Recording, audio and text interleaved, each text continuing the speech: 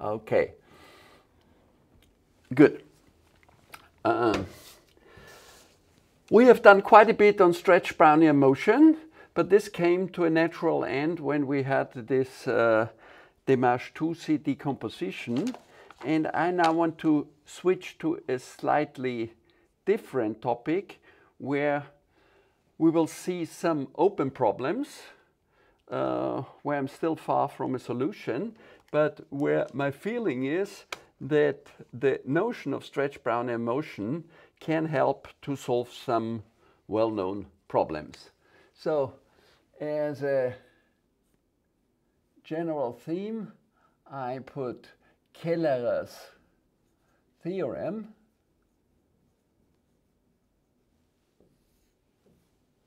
Yeah. Okay, can you read it? If you're not, yeah. And thank you for switching on your screens. It's very nice to see you. So this is a theorem from 1972, and it's important, and I will tell you the ramifications, and in particular the open questions. And what I'm talking about is in a paper which is called From Bachelier to Dupire via optimal transport. So everybody knows Bachelier, our saint. Everybody knows by now what optimal transport means. What Dupire has done here, I will mention in a moment. This was a very influential paper for practitioners. And this paper, it will very soon appear. It is by Gudi Pammer, who is in the audience. Hi. Matthias Beigelböck, Pammer, and myself. And it will appear in Mathematical Finance very soon. But of course, you can find it on archive or my website. And this is the special volume for 25 years of this journal. I remember very well when there were the discussions how to found it and so on.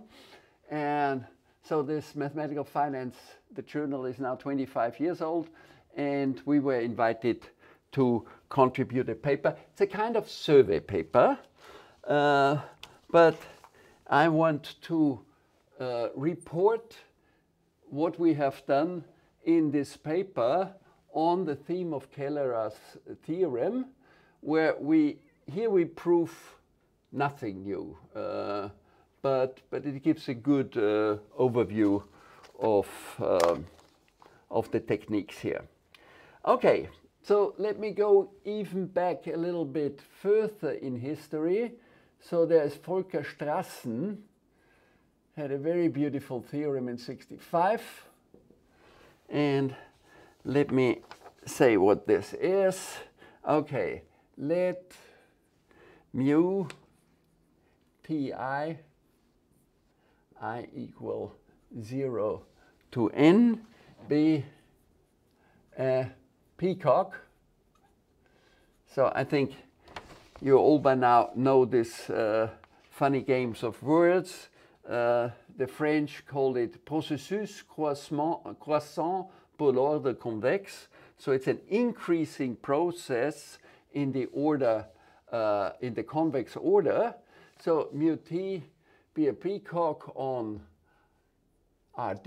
We can make it in the d-dimensional setting. And peacock means that the mu ti are increasing in convex order. And for Strassen's theorem, it's important that we have only finitely many steps of time.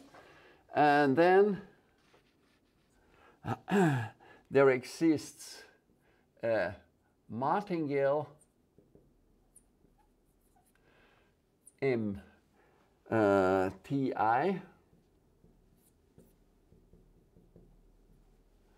to n, okay, with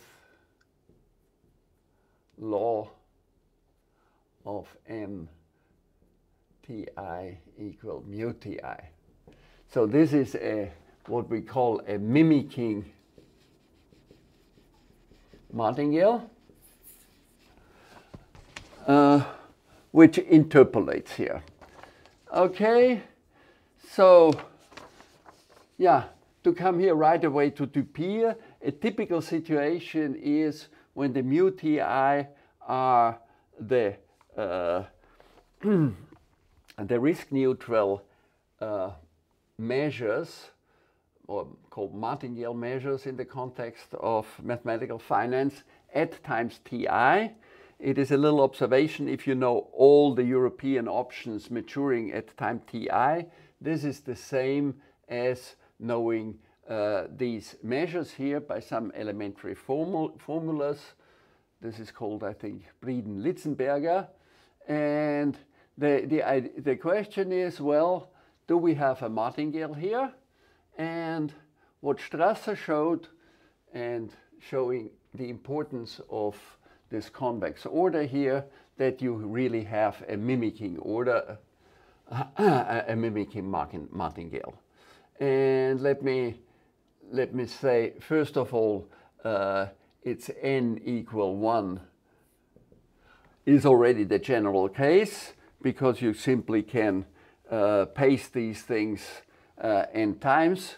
So n equal 1 is already the general case. Okay, and of course we have seen, for example, our beloved stretch Brownian motion yields even a martingale, and we have additional properties. It is a diffusion process, but in particular it is continuous and strong Markov.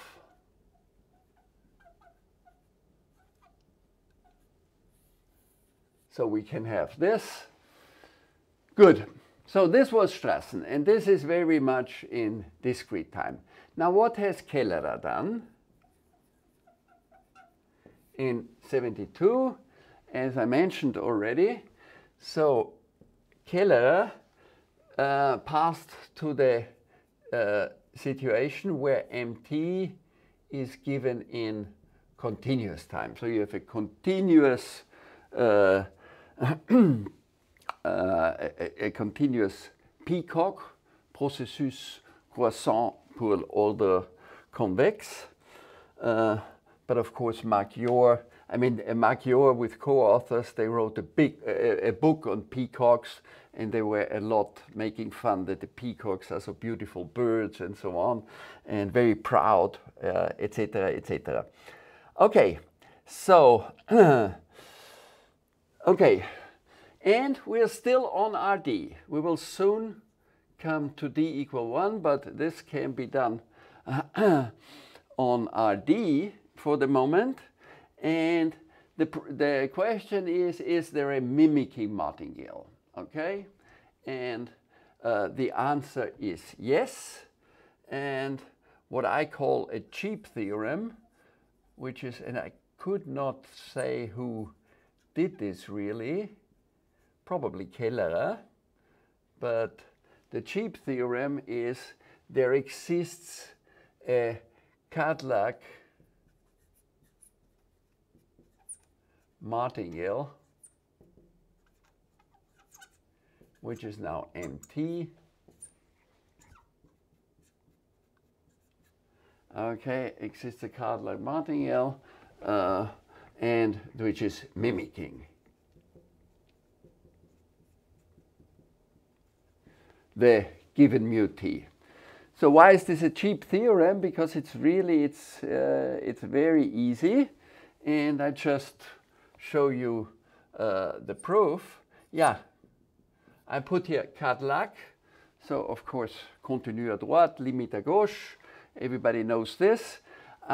Every martingale by definition has Cadillac paths, because that's a theorem. You can always find a version with Cadillac paths.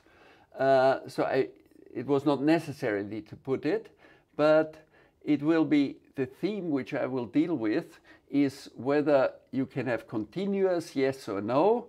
And the cheap theorem is we can always find a a martingale, possibly with jumps, and this is why I put this,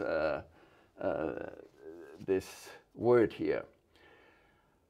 Okay, so the cheap theorem, let's recall the proof. Well, you do the obvious thing.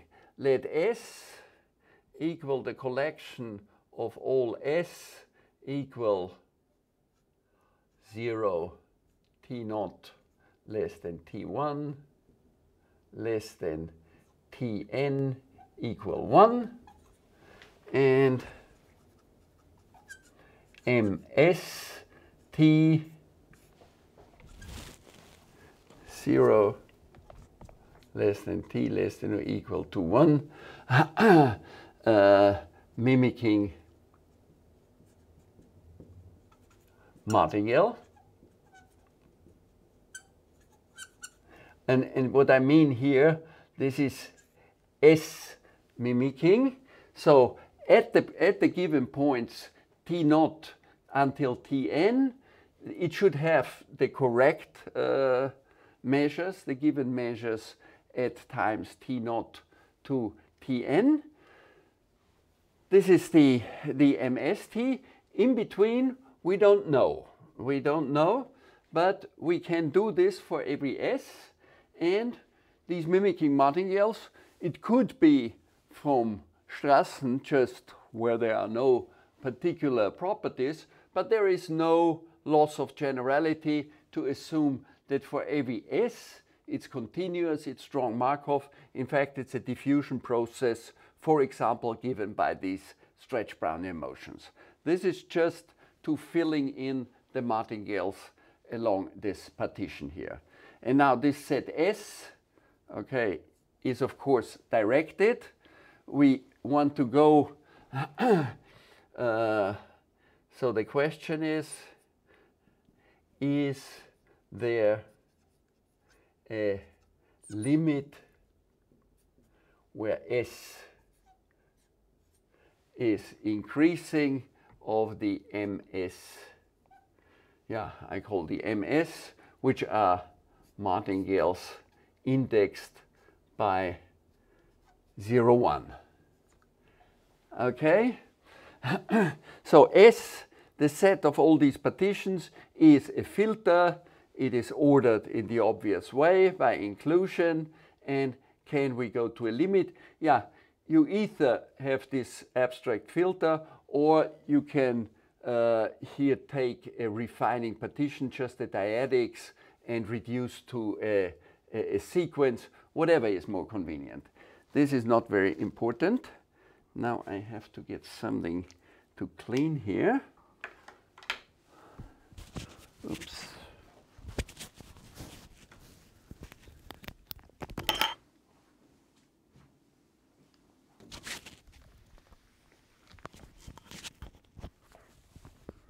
Just a moment. My beautiful light board here.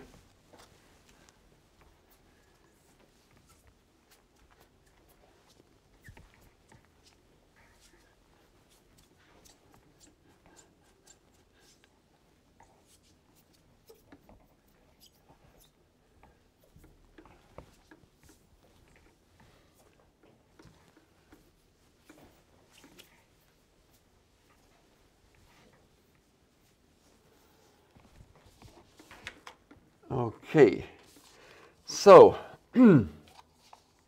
yeah, can we pass to a limit? And the answer is yes, in the Schachermayer space, which is D. It's not yet really dry.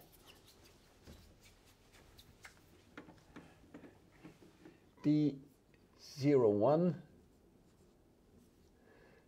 and with values in RD. We're still in RD, okay? Yes, in these, this is the Schachermayer space. This is the space of all Cadillac functions on 0, 1 with values in RD, and Schachermayer defined a topology on this such that these, by definition, we have each of these MS T considered as a probability measure on the space D 0, 1 RD. So just a martingale is a collection of trajectories. Okay, these trajectories are Cadillac, so this is a probability measure here, and you consider these martingales as measures on this space. And this space, that's a Polish space, it is designed exactly in such a way such that you can pass here to a limit by compactness. Okay, easy compactness. Okay, there exists a limit MT, okay, by compactness, which is, and this is a martingale. You just check that the martingale property is retained in the limit. But the question is, now, the interesting question, this was end of the proof of the cheap theorem. So this is somehow the topology, the Schachermayer topology on the Schachermayer space is designed exactly in the way that you have this compactness result. Okay, so the questions are, is this limit is M Markov?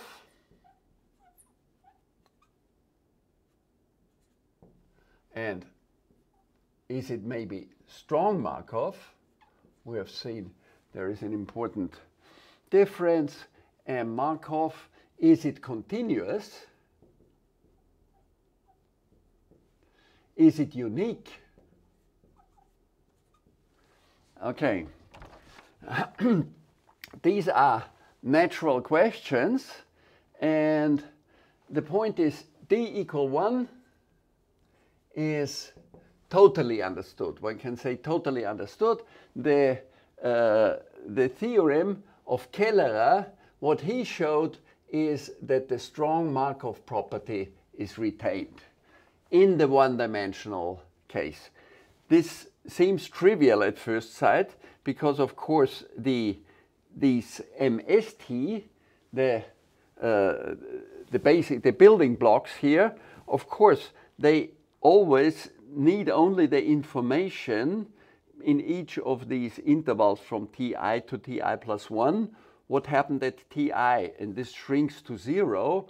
So it seems obvious that in the limit, the evolution should only depend on the present position. So it should be Markov. But this intuition is not correct, and it needed a very nice proof by Kellerer to prove that you can have that the limit is in fact a strong Markov process. Okay, then the question of continuity, I will exactly focus on this question of continuity in the sequel. I will not elaborate on this. And then there is the question of uniqueness, and as we will see, there is a remarkable series of papers by Lowther in 2008. Is anybody in the audience who knows this George Lowther personally? No? I don't know him personally either. He's very interesting because these are wonderful papers, but only one has appeared in Annals of Probability. The others are simply on archive, very rarely cited, but really beautiful, deep stuff, really hard. And the Lowther, he did in Cambridge his PhD with Baxter, and then he went to Goldman Sachs, and apparently in this year 8, this was his PhD, this series of papers, which he only did after entering, I think, around 2000 in Goldman Sachs. he took a little time and wrote wonderful papers. And apparently he's a very busy person in Goldman Sachs and extremely clever.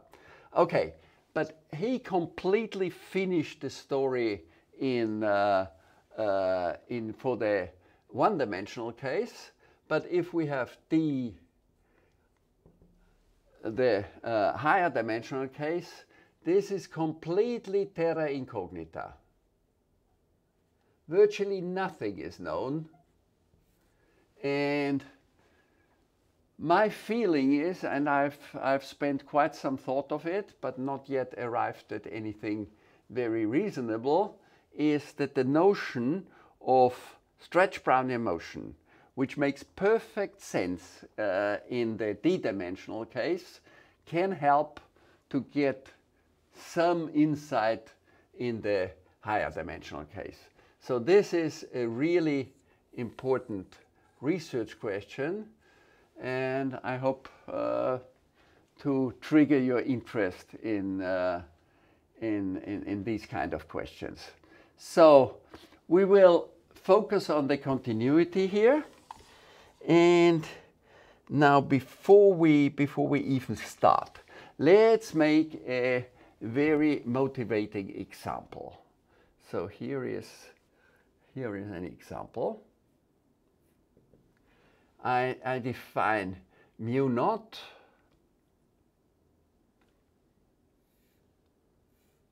okay, here I have 0, no, I have here, sorry, -1, 0, 1. Mu naught put, what did I put here? Yeah, say it's here 3/4, 1/8, and 1/8, something like this. And mu1 is, it's a little bit arbitrary what I'm doing here. 1/4, 3/8, 3/8.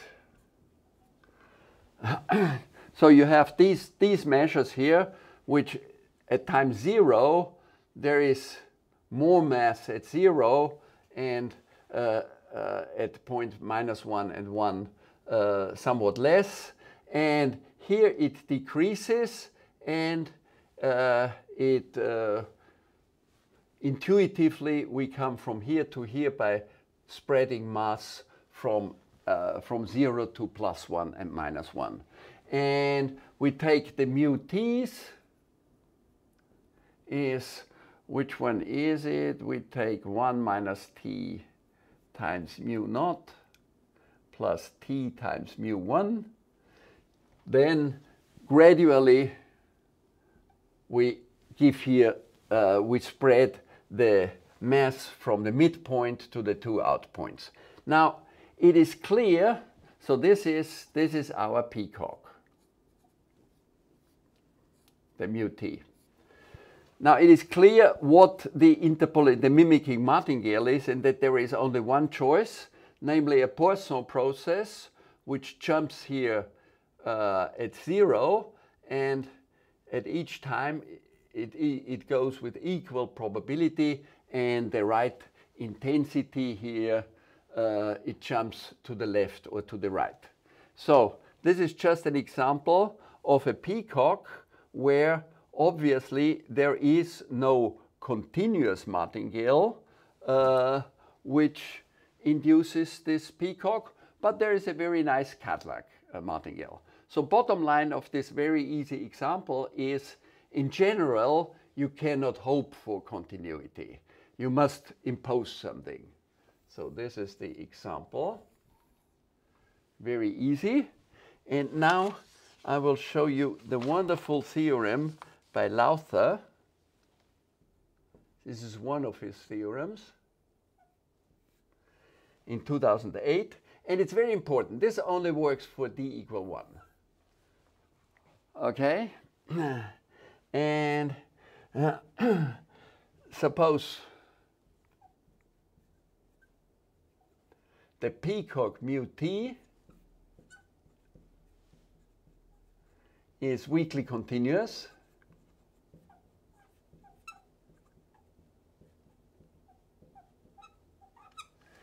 So weakly continuous means in the weak topologies of measures. This is just to a technical assumption, not very important, because if you make this not gradually, but that it jumps from the behavior of mu naught to the behavior of mu 1, then you have no chance of avoiding the jumps. Okay, so weakly continuous just by this condition. It's not very important, but very important is, and support of mu t is convex for each t. Okay, then it follows there exists a continuous mimicking martingale. Let me have a look. There exists a continuous and strong Markov martingale. And there exists a unique continuous strong Markov martingale. So we have everything. Look at the example. Here the support is not a convex set because we have these holes here. And the idea is, well, it can happen that when there is holes, that in the limit you lose the continuity. Yeah, in the limit of what? Think of, how am I doing it? I want to motivate the example here. Okay, why does it have something to do with the convexity of the support? So what we would need is that here there is some mass of each mu t, and that this avoids this jumping behavior in the limit. Because when you take, if this is mu, say, mu t naught, or this is mu t1 and this is mu t naught, so think of a little, in this peacock, a little discrete step. Well, then we have an ms-t which is continuous. How does this work? Okay, it works like this. You can start here some Brownian motion which goes and which ends that it's either it goes to 1 or to 0 and is stopped there. This is the idea of such a diffusion which is continuous and mimics the distribution at time t0 and t1. But this can be done in the limit. You don't find this continuous behavior. In the limit, when you shrink these two things together, then in the limit the trajectories will jump. Why? Because you don't have any mass in between. And if you would have some mass in between, then we would have some other points here which go here and there. And this would avoid this behavior that in the limit you have jumps.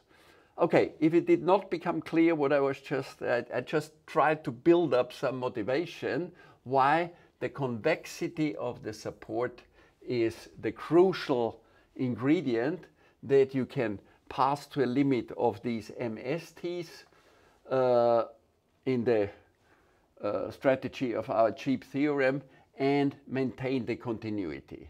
I don't talk about the strong Markov. I don't talk about the uniqueness. These are deep theorems. But I want to elaborate on the continuity. And what I will show you is under some stronger conditions than this convexity, and this thing we always need, by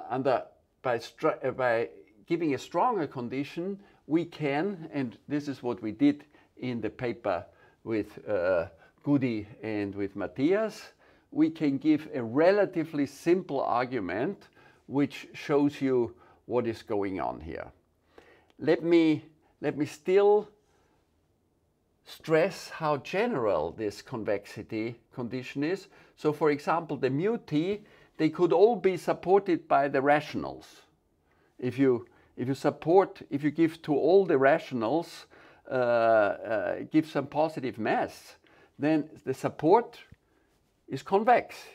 Yeah, but it's very, very non-intuitive how you can make a martingale which only lives on the rationals, which is continuous, etc., etc. So it is a remarkable theorem by Lowther with a hard proof, which I'm not going to show you, and which I had difficulties to understand myself. And I don't claim yet that I really understood it.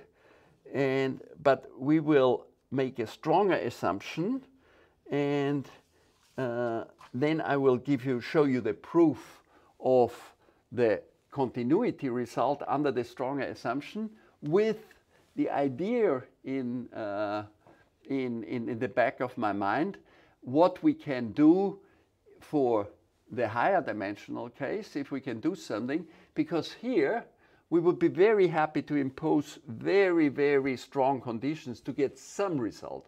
Of course, it will not be as beautiful as Lowther's result in the one-dimensional case, but Lowther's results are really only bound to the one-dimensional case. Okay, so do we still need the, yeah, maybe I keep the example. Oh no, I don't keep it, I make a new drawing.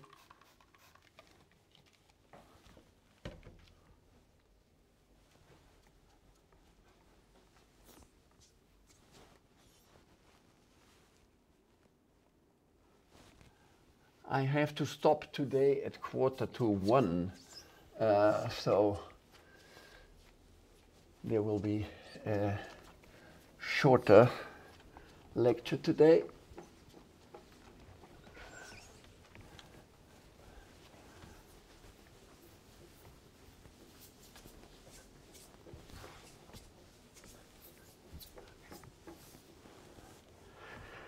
So let me make a stronger assumption, and now I go to the situation of our paper.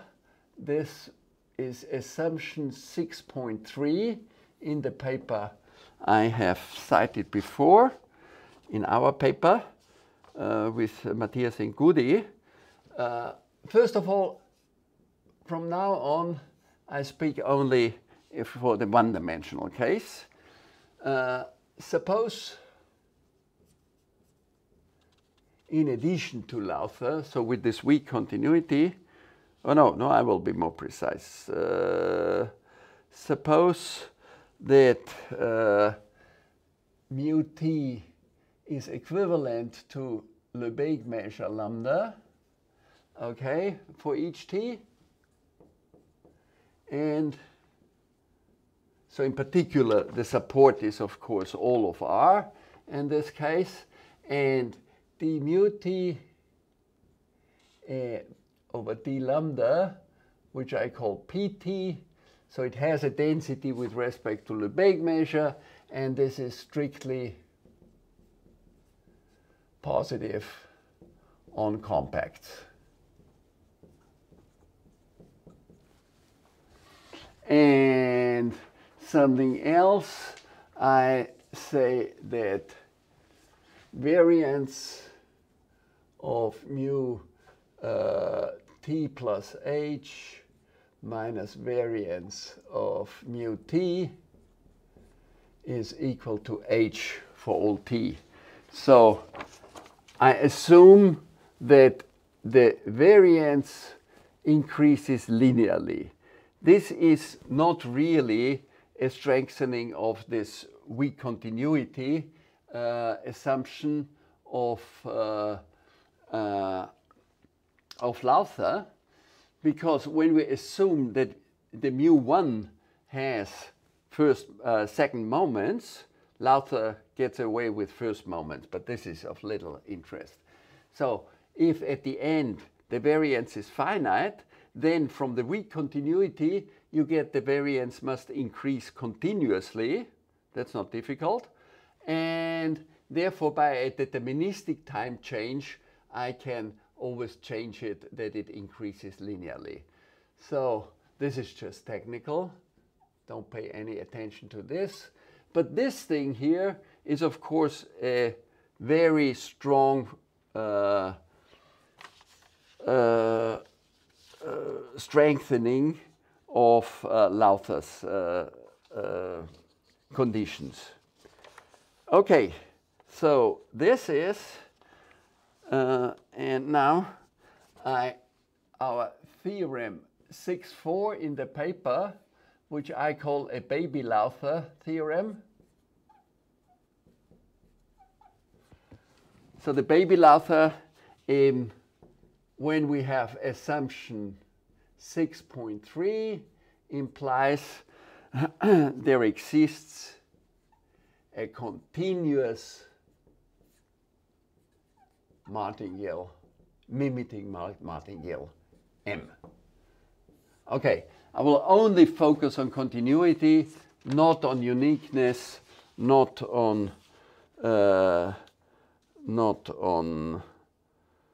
the Markov property. Let me add one thing of what I had erased from Lowther's theorem. It follows in particular that the question about fake Brownian motion. What is a fake Brownian motion? It is a process which has the marginals of a Brownian motion. So, in other words, does have Gaussians as marginals. So, in the one-dimensional case, what Lowther's theorem implies in particular, if you have as peacocks just the ones of the Brownian motion, so the Gaussians, then there is a unique martingale which is continuous and strong Markov. Okay, this is unique. So in other words, there is no fake Brownian motion. There's only one, namely the Brownian motion. Okay, and we have in another paper by the same authors, and together with Lowther, but we only corresponded with him by email and not personally, that we have constructed a fake Brownian motion which has all the properties except the strong Markov property. If you only impose the Markov property, then uniqueness breaks down. Just a little sidestep on the delicacy of these arguments, and in particular of Lowther's theorem. Okay, but this is baby Lowther. This is just one aspect, the continuity. Under stronger assumptions, we can prove it, and I can show you now a self-contained proof. So, what do we have? What do I want to? Now, an important theorem is the notion of BMO, bounded mean oscillation. Charles Pfefferman got a Fields Medal for his work on BMO in the context of analytic functions and so on. A very, very beautiful notion. Okay, so for those who know it already very well, you can, don't switch off, but you can somehow think about other things. If not, for the others, I will recall this, this notion and the theory. So we consider M is MT, a continuous martingale. It's important that it's continuous. We also have a notion of BMOs for processes with jumps, but that's not so interesting. It's the nice result is about continuous martingales. And now, how do I define the BMO norm, or to be precise, the BMO1 norm, well, this is the sup over all stopping times tau. And here we put the expectation of m1 minus m tau given f tau. Okay, so this here is a function, an f tau measurable function, and this thing here of this, we take the infinity norm, okay? And the sup over all taus. Okay, very strange thing at first sight, but a very clever idea. So let me go back to our example. Here I have P1 and 1 minus P1 over 2, 1 minus P1 over 2, and here I have P2, and here I have 1 minus P2 over 2 and 1 minus P2 over 2. So these are two elements in our peacock from the easy example we were considering before. Okay, and the idea is that P2 minus P1, this is the increment h, or proportional, and is small. This is what we have in mind. Now, these are two measures, so there is a continuous martingale interpolating between them. So for example, the stretch Brownian motion. So how do they look? Okay, they have to start from here. Well, if you're here, you don't move. But these things here, they start and then they go either to here or to here. Okay, now to somehow give a motivation of this notion, let tau, this is the point 0, this is the point 1, let the tau be the stopping time when a trajectory hits the point, this is the point 1/2. So tau is inf over the t's such that m, this is our process mt, is equal to 1/2, which is in the middle of 0 and 1 here. Okay, so most of the trajectories will not hit this, but with positive probability it is done here. Now, when you are at this point, then conditionally on this point, the m tau minus m1, it has to move by 1/2. So this thing here, in this example, whatever you do is you get a BMO norm which is at least 1/2. So it's bounded from below, no matter how close the P2 and the P1 is, because you have a stopping time. This is, you have to condition on f tau. You take the difference, how far it traveled from tau to the terminal time 1. This is not very important, okay? And condition, and we take the infinity norm, which means we take the worst case.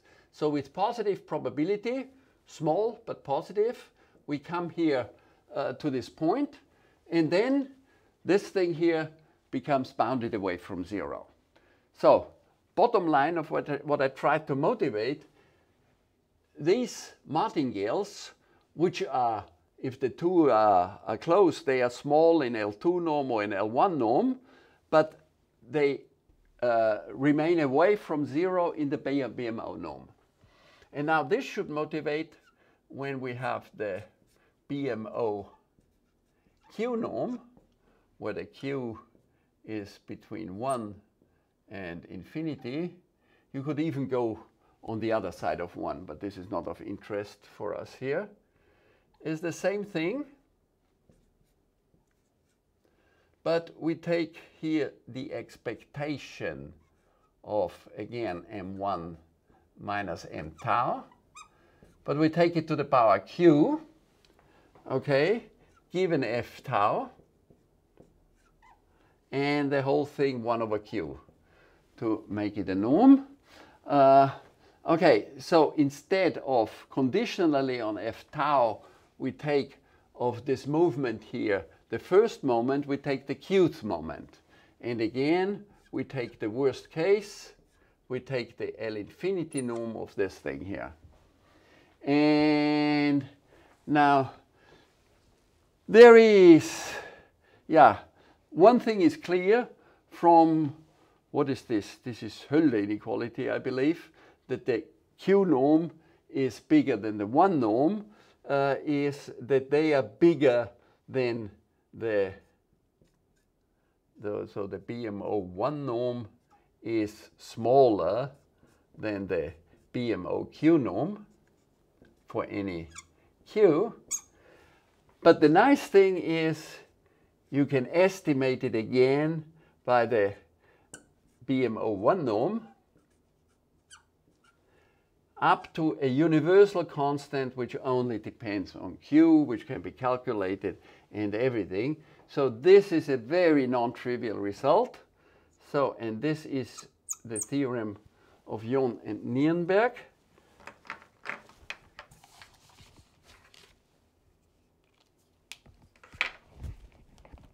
Fritz Jon or Fritz John and Louis Nirenberg, who only passed away recently. Well, Fritz Jon, he was born in 1910, I believe, and had to emigrate from the Nazis and was then at Courant Institute. Had some wonderful theorems on radon transform and on convex geometry. So this is a beautiful result. So it does not matter, and here it's very important that you have continuous here, otherwise it's completely wrong. We have here that you can estimate this, and to get some intuition for it, think of this example again. I mean, in this example, the idea how you choose the tau is that you take, when there is a trajectory which goes far, you go somehow in the middle, and if you know from a martingale property that it goes here and here, then you have essentially this picture. And if you, of this thing here, if you take the 1 norm or the Q norm, doesn't make much of a difference if you, because the point is when the Q norm is big, then also, oops, do I have it here? Yeah, I have it right here. When the Q norm is big, then the 1 norm also has to be big. Well, I hope you get some intuition from this picture. I cannot explain much better. Otherwise, you simply look up the proof. And Goody, we have to look up the proof also, because I'm absolutely sure this theorem about BMO also works for D greater, for the D-dimensional case, has little to do with dimension 1. Okay, so the Jon Nirenberg somehow tells you, or at least provides you something that we can play here on this parameter Q. So this was just recalling the notion of BMO and why this is important. Now I can also take this away.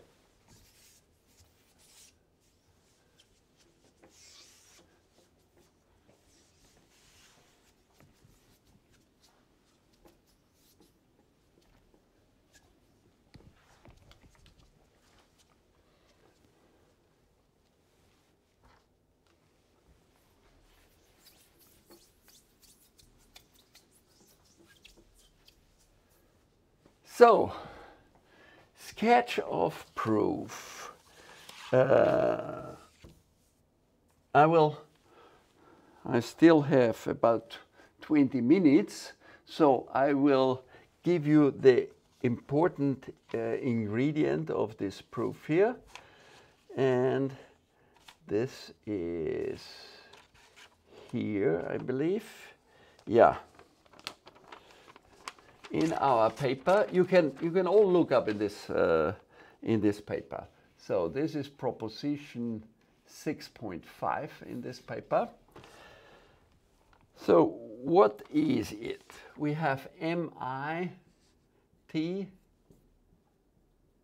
0T1 is a family of continuous martingales.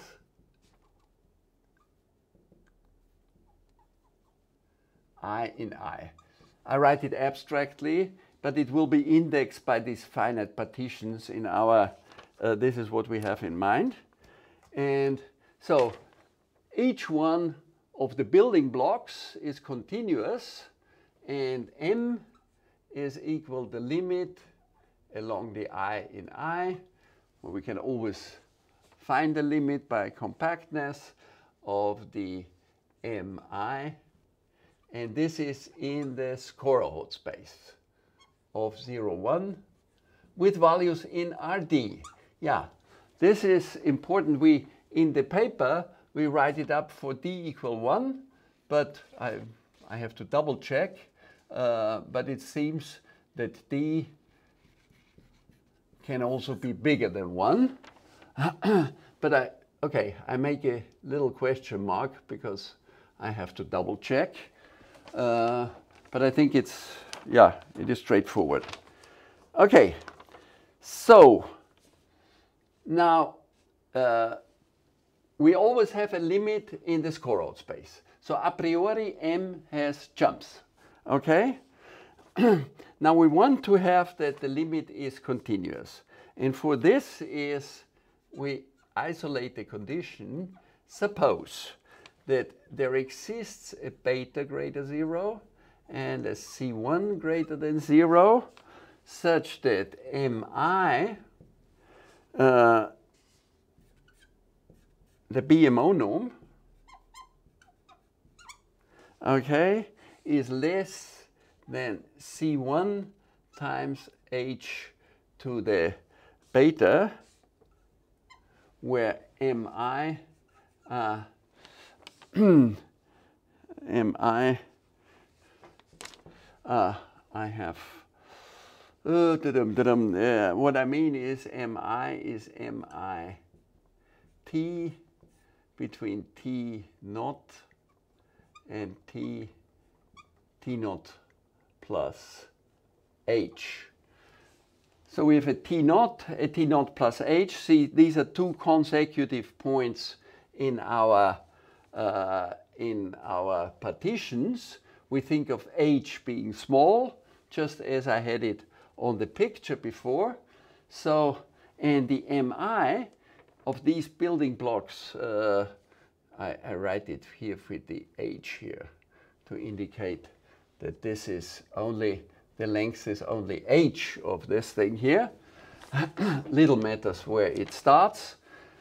And if I have for each I and for each H, I have a control that it goes down with H where the beta is strictly positive. Okay, but the beta does not have to be 1/2 or 1. It can go down very slowly in H. Okay, then it follows the limit M. Now I mean the whole martingale. Okay, is continuous. So this is what we want. We want that the limit is continuous. And the idea is, okay, if the BMO norm of each of these small ingredients, if it goes down here with some constant, but by some, but very modest power of beta, then this is already sufficient for the continuity. And think about what I just erased here, what we had here, of the example with the 3 points.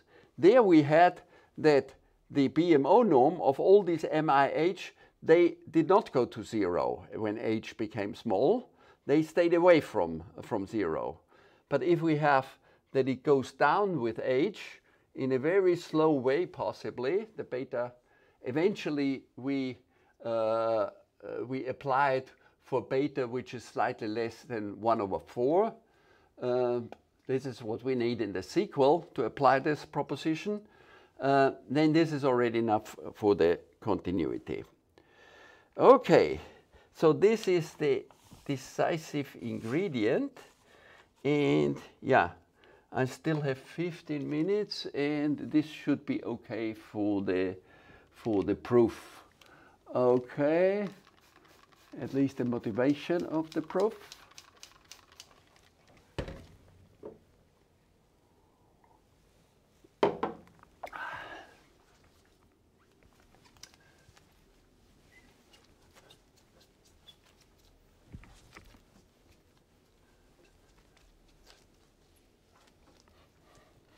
By the way, my lectures here on the light board are recorded, so in case anybody wants to see it again, if you didn't have enough already at the first time, please ask me and I can provide you with a copy.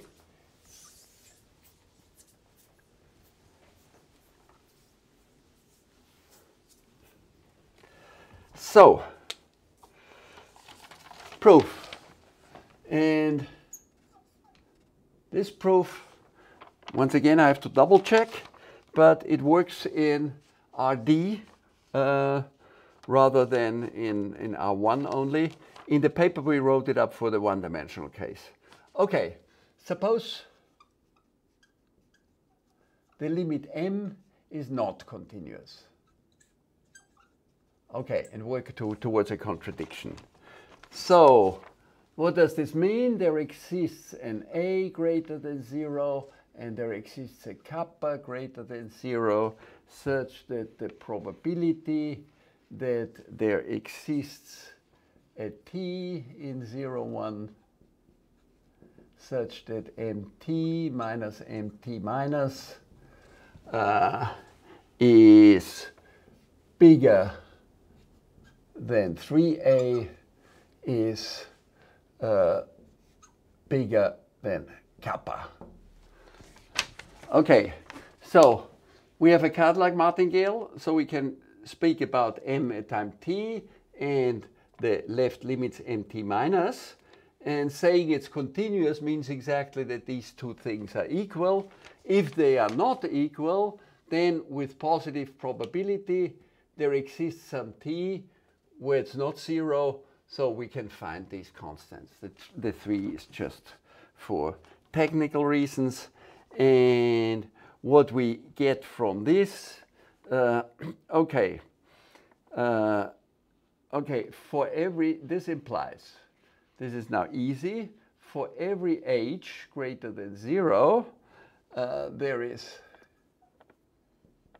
t naught and some I in I, such that the probability that the mi t naught plus h minus mi t naught is bigger than A is bigger than h times kappa. Okay, here we have h. Now, why is this so?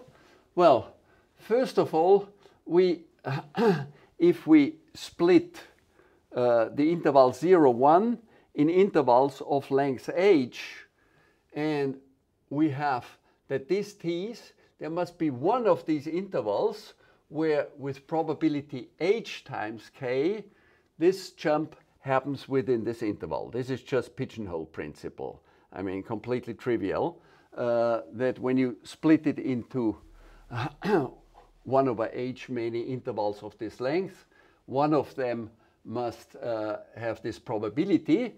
And, well, this is just the t somewhere in the interval, but now playing around a little bit and making the 3a come down to a, we can have that the difference at the beginning of the interval and at the end of the interval is bounded away from 0 by this factor of h. That's important. Okay, so in other words, there exists a set A in R, I write it only for d equal 1, with lambda of A. What do I have? I have here, no, I don't have here the Lebesgue measure with, no, sorry, I have to write about mu T dot of A is bigger than 0, such that the probability that mi T naught plus H minus mi T naught, this thing here, is bigger than A under the condition that mi of T naught is equal x, okay, is greater than H times kappa. So what have I done here? I know that the probability that from time t naught to t naught plus 1 it moves at least by A, well, the whole thing is a Markov process. If we condition on x, there must be a non-negligible set of x's such that conditioning that we start at this x, it moves by more than A must be bigger than H times K. It's not very important whether we have here strict or non-strict inequalities. Okay, so this is, so in other words, the first moment of this thing here must be of the transition probability from mu I T naught x to mu I T naught plus H must be bigger than HK. But now we take John and Nirenberg. Okay, and what we do, we calculate the MQ of what I call here Px of I and T naught plus H, okay, is greater or equal. Okay, before I do this, what is pi x? Pi is the transition probability of the martingale indexed with I, which is our nice continuous martingale, from time t naught to t naught plus H if you started at x. So this is this thing here. Okay, so we have here x, we have here t naught, we have t naught plus H, and we have here the trajectories, and this is pi x of I t naught plus H is the measure when we start from x here where you arrive at time t naught plus H. And if I know that with probability H times K it is bigger than A, okay, so this here is x plus A and here is x minus A, then there is some mass here outside which I can control by this H times kappa. But now I take the qth moment of this, which means that I take this to the power q. Well, the A, you don't change very much. You take it to HQ. So I say what this is. Well, it's the qth moment. And I give you right away the result is H times Q times A to the power Q. And the whole thing 1 over Q.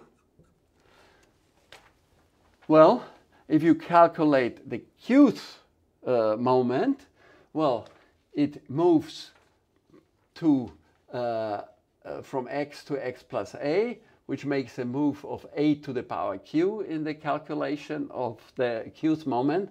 This happens with probability H times K. And then the important thing is when you take the q's moment, you get a power of 1 over q.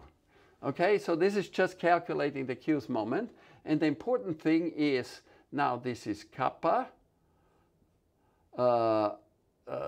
over 1 over q times a. And here I have now h times 1 over q. Okay? So we get here a 1 over q when we take the q's moment. Okay, but what we have, that the q's, if you do the q's moments or the first moments, it's the same thing by Jon-Nirenberg up to a constant.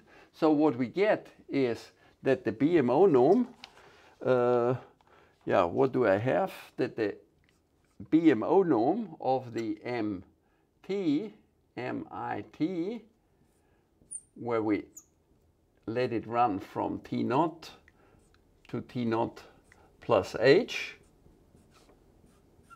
The BMO norm, which is the worst of these things here, is greater or equal to, that's some constant, okay?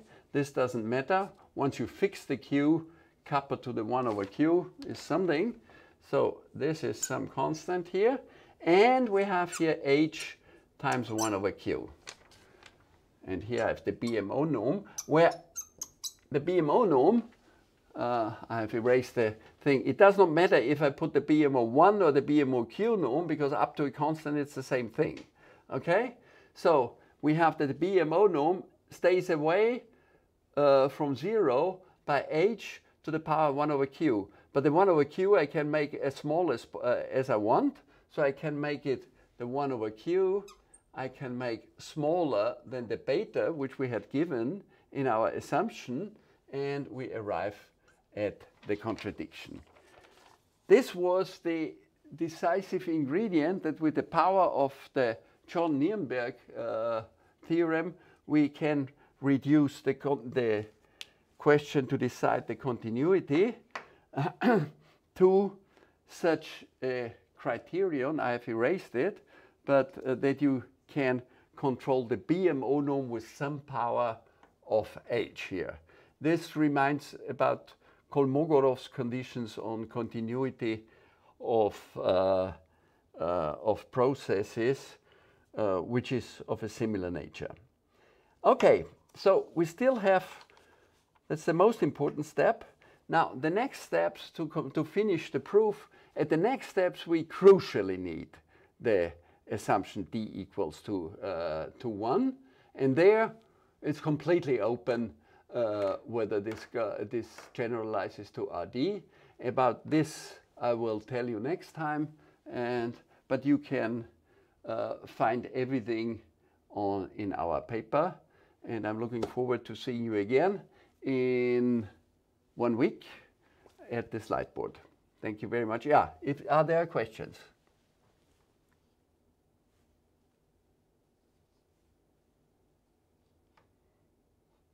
No? If not, thanks for listening and goodbye. Thank you. Bye. Danke. Thanks, Walter.